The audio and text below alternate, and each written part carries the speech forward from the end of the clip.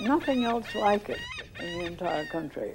And that is why it has been so difficult for people to understand why it is so different and why they have messed it all up so terribly. Marjorie took an amazing sense of place, an amazing ability to describe that sense of place. Marjorie helped scientists move further into a sense of the whole connection by asking those in-between questions that a scientist who is studying just one part of it doesn't see.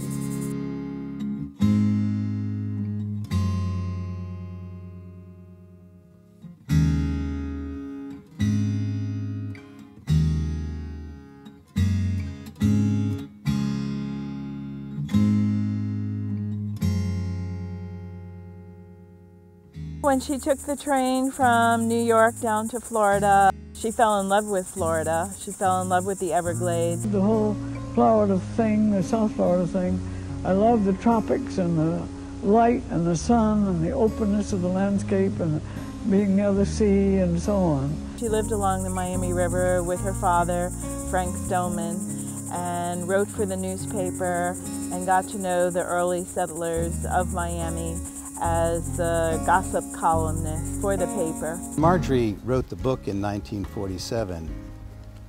It actually made people aware that the swamp in South Florida, Central and South Florida, actually was an ecosystem, not simply a swamp. And by pointing out that it actually was a river, she created a new awareness that there was actually flow from Lake Okeechobee south, from the Kissimmee River north of Lake Okeechobee all the way down to Florida Bay, and that that flow carried with it nutrients, provided fresh water for bountiful wildlife, birds, and all sorts of creatures. Marjorie understood the science of the Everglades and how important it is to our whole climate here and biology of South Florida. Her book in 1947 really championed that the Everglades needed to be preserved. It was an ecosystem like no other in the whole country or the whole world. A young man by the name of Joe Browder, who was the representative here of the National Audubon Society, came to me to tell me that he needed help to fight a proposed jetport out on the Tamiami Trail. When Marjorie started the Friends of the Everglades, the concept was to get a sufficiently large group that could respond and attend hearings and to be an advocacy group for the Everglades. And as a result, they were, although small, able to project a presence that was greater than their numbers and have a significant effect on the public perception of the Everglades and its importance. The wildlife, the birds and the animals and the snakes are an indication of conditions, because where you have the wildlife diminishing, as you do here in South Florida, it means there are bad conditions that will also affect human beings. She started Friends of the Everglades with the idea that membership would be $1 a piece, which could just cover enough mailings to keep in touch. This was not a way to raise money and become, you know, a swollen bureaucracy or anything else. And Marjorie and her friend Kitty and Mike Chinowitz got in a motorhome camper and went around Lake Okeechobee with Marjorie making speeches to anyone who would listen to her, all the way around the lake, through Okeechobee City. Mike was a very young man with a very large beard at that time. Since it seemed complicated to explain why this young man was so interested in environment or something, Marjorie simply introduced him to people as my illegitimate grandson.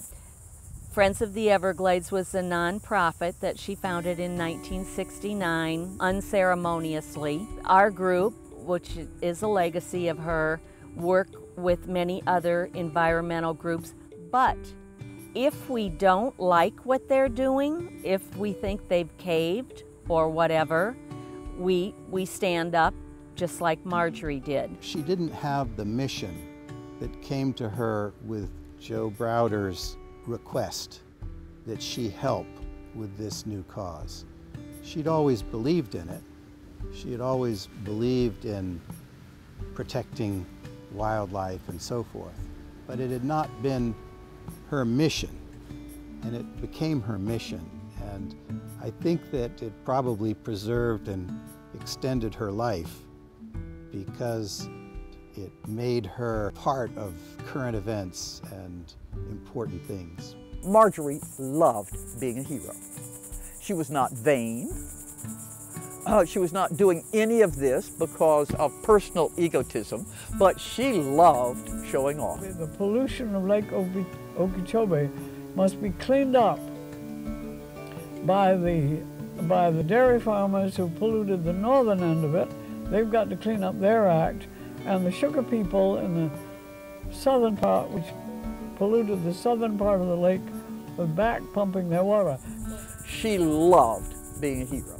She loved going out and fighting effectively and joyously for what was right. I remember hearing about Marjorie Stoneman Douglas, that she used to interact with the Miccosukee and Seminole people a lot. She used to talk a lot and come visit the people. And the elders would say, you know, she was always asking about, you know, the Everglades and trying to learn.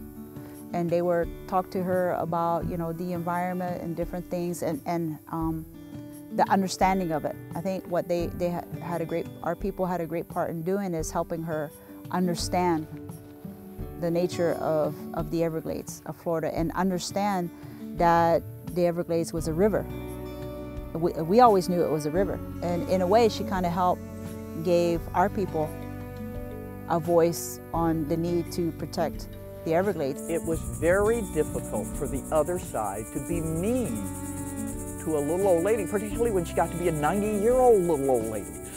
You know, from the very beginning, I guess from the first time I met Marjorie, she was a white-haired old lady, the kind of nice lady that a gentleman should not be rude to. And so they didn't fight back rudely. They didn't pick on, they didn't try to destroy her reputation. They just wished she would go away. Marjorie has been admired by many, and she should be. She was very feisty.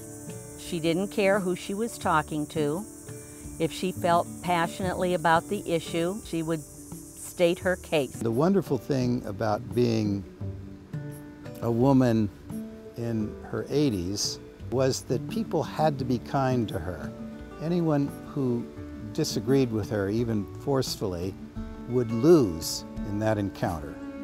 And many people who completely disagreed with her ideas of environmental protection and preserving the Everglades were people who nevertheless understood that they should not get into a debate with her because she could make them look silly. I think Marjorie's legacy is that we still have a chance.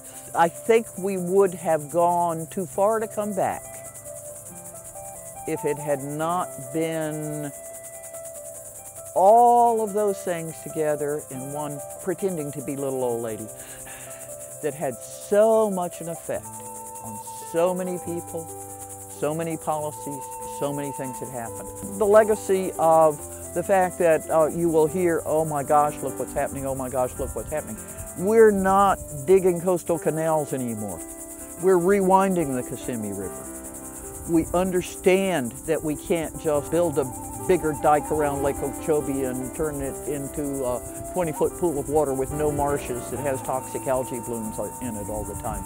We know that the River of Grass is vital to the survival of Miami and Everglades National Park and Biscayne Bay, not just a pretty place that we love. That's because of Marjorie.